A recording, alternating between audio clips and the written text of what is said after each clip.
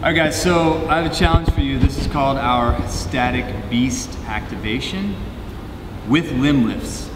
So what that means is I'm going to show you a static beast, how you're going to activate your static beast. Then your goal is to try to lift the hands and the feet off of the ground. So the way you're going to start this, you're going to go hands shoulder width, knees and feet hip width. The way that you're going to set it up is we're going to first push the shoulder blades apart, protracting them, then pulling them together, then finding the midpoint between the two. Once you do that, you'll keep the elbows fully extended and you'll rotate the inside of the elbow forward. From there, we make sure that the knees are just in front of the hip line underneath the belly button.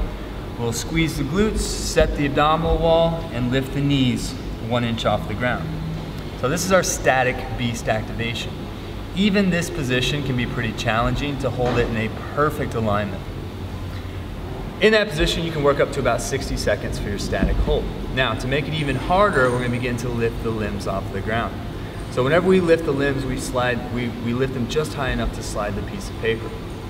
So my challenge to you is, can you lift just the hand off of the ground without shifting, rotating, or trying to move away from the lifting hand? So that looks like this.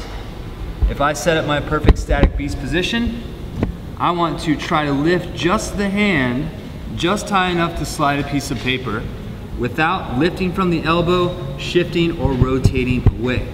So I want to try to lift just the hand without changing anything else in my body, just high enough to slide a piece of paper, trying not to shift and or rotate. I'll show you one more time.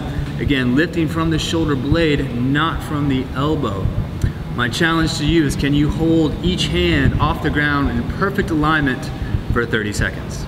So we set up our perfect static beast position. We lift just high enough to slide a piece of paper, try not to shift and or rotate, and we hold. Your body will have a tendency to want to move away from the lifting hand. Fight it. So work up to 30 seconds, try 30 seconds each hand. That's your static beast activation challenge. What I'm gonna do to Erica Badu, I'm gonna have some fun. What do you consider fun?